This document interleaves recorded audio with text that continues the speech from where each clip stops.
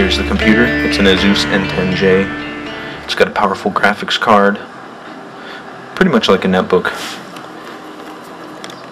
And here's the main controller. It's a Wiimote with a nunchuck, and then just put it in a simple gun I found. It's like a no-name brand kind of Wii accessory that allows you to kind of make this movement for like a reload. Alright, and then this is what you wear.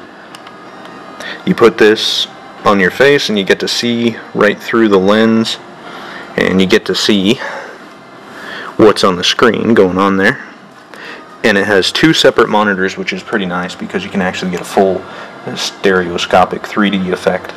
If you're running a 3D game, it sends a different signal to each of the little tiny LCD monitors in there. And here's the backpack to make it all portable. And attached on the backpack here, we have some speakers, and these speakers actually kind of resonate through your body, and they get very close and very loud, and they're meant to actually be put on some kind of flat surface, and it turns that surface into a speaker, but actually I just kind of misuse it and put it against the body, and it kind of makes it echo through your body and makes it really kind of an intense experience for like gunshots and loud bass sound.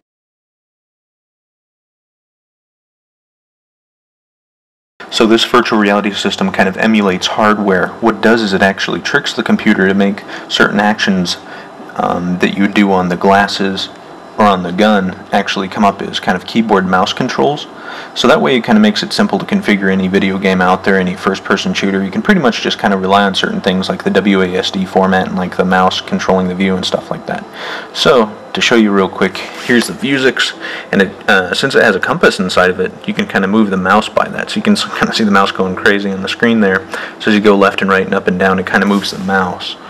So you can go ever so gently up and down and left and right. So that's kind of taken care of. So by the time the video game happens, you don't need to do any kind of custom code with any video games or worry about patches or anything like that, kind of interrupting anything you do. Like so you're able to take the controller, for instance, and you can start performing actions on the controller, and they start to show up on the screen. Since this is just notepad, it'll start to show up different characters. So you can kind of press like up, down, left, right, and kind of create different actions depending on how I set up the controller. For first-person shooters, you can set up each button to do different things. And what's kind of cool is you can actually take the mapping of the Wiimote and the accelerometers and stuff, so you can actually take those actions, like say if you were to like swiftly move the gun forward, you can actually get some keyboard commands on there. So that's good for if you're playing like say Left 4 Dead 2 and you want to swing against a bunch of zombies that are close to you and you just kind of panic and flail your arms. So long as nobody's standing around you, it'll actually move.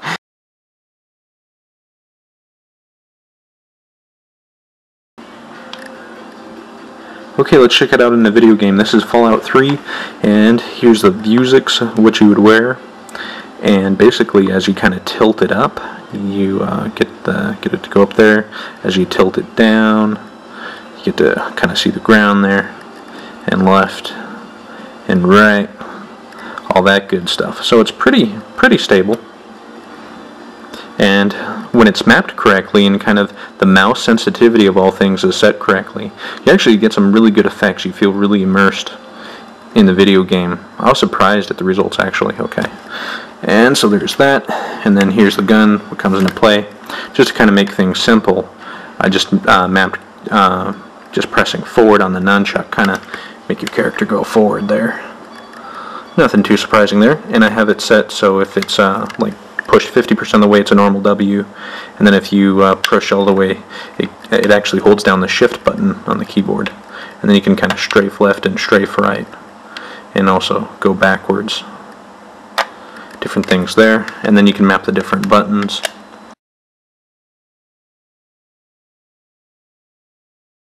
So next is the gun, and I mapped it out so if you pull the trigger, it kind of vibrates the gun. It also shoots on the screen there.